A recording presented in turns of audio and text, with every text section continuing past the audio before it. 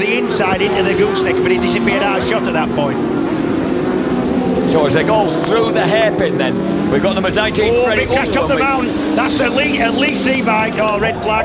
And the red flag surely will come out because there's been a multiple collision over the mountain, and that looks a messy one. It's included number 25, Ben Gautrey from Southport, and there's number 65 out there as well.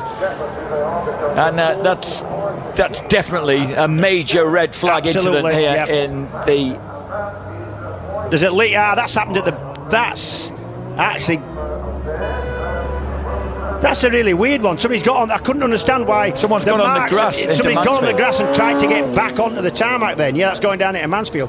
I couldn't understand why the muck was going the wrong way there, Jack.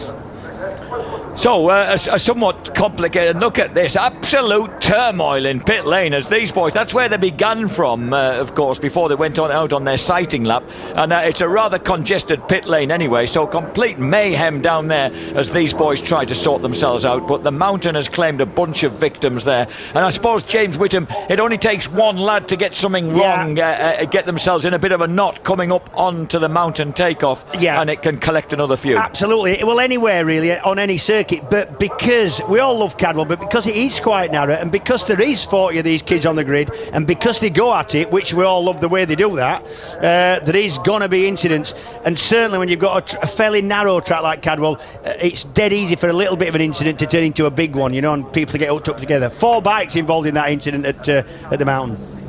We've got number 13 there, the Team Tinklers Yamaha of Jake Newstead waiting to restart. A young man who's mother's side of the family Tinklers. 77 years they've had a motorcycle business, and it's the biggest Yamaha dealership in East Anglia. So number 13 Newstead calmly awaiting the restart in the general chaos and confusion. Will they need to do anything like top up fuel tanks, James, or will everything be pretty much ready to go as it is? Pretty much ready to go. They might want to top up fuel tanks. It depends whether they go for a full restart of the original distance or whether they go for knocking a couple of laps off, whatever. They can do that. So it depends how many laps they go, but that's really the only thing you would do. Tyres weren't worn enough to think about swapping tyres. You know, I think topping the tank up is possibly the only thing they'd do.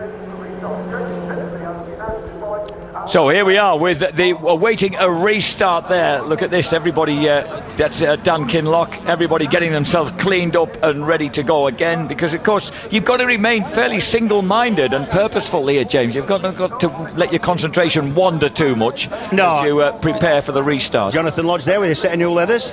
Must have been raiding the shop. They've been raiding Earnshaw's motorcycles, I think, the clothing department. I tell you what, they'll need a few boxes of purses to look after them, James. Yeah, they won't stay looking like that for long, I don't think, with John Up. There's a number 44, David Pearce from Onken on the MWR Team Green Kawasaki. And these guys, there's Hegarty, Hego on his back, Hego Racing. He nearly wiped me out when rushing out for his to get back in for qualification. Excuse me, young man, just you a bit more careful with pedestrians on that bike. I would say you probably deserved it myself. Really? There's Johnny Blackshaw, the Northumbria University student from Newcastle, has just passed through picture. He'll turn 20 next week. And this is number 31, Greg James from Tony Pandy. Great name, isn't it? On the GTSuperbikes.com Kawasaki. From where? Tony Pandy in Wales. Where is it? Oh, in Wales. Oh, right. Okay. I know it sounds like something off a children's BBC programme, but apparently it's a real place. Next door to Camberwick Green, is it? So we're waiting. There's one of the AG Suzukis. That's number 5, Josh Wainwright from Sidcup, who's really been qualifying well in the last couple of rounds. So at the moment we're going to take what's going to happen? We're going to have a restart of the 600cc Superstock race. So in the meantime, we'll take a quick break. Please join us again in a few minutes. The rider died after a collision at the British Superbikes Championship meeting at Cadwell Park. He was one of several riders involved in the incident, which took place on the mountain section of the track during the Metzeler National Superstock 600 race this afternoon. Ben Gautrey was initially raced from the track by medical teams. The rider from Southport had been competing for the MWR Kawasaki team. He was then taken to hospital by air ambulance with multiple injuries. Race organisers have described the incident as a tragic and freak accident.